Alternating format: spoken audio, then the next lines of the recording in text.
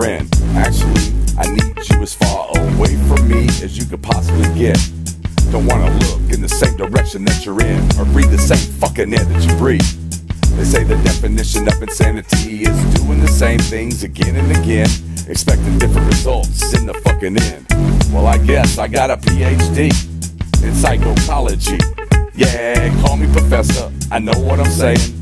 I spent the last 13 motherfucking years of my life in a relationship with no difference. Yeah, which means no fucking respect.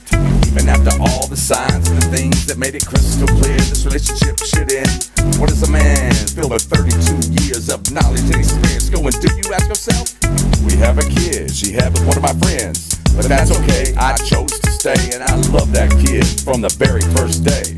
Now by no means at this point am I an expert doing the things that I know I shouldn't.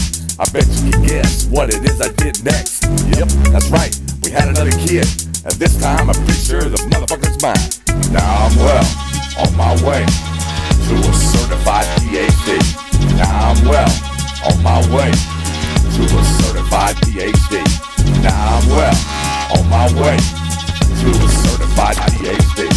Now that I've lived 1,000 familiar days, repetitious lives stuck in the gears of change. Because of her ways and bad choices she made, she found herself locked up and going away. I can hear you, I know what you're saying. Here's a chance to finally get away. But that's not what a true psychocologist would do.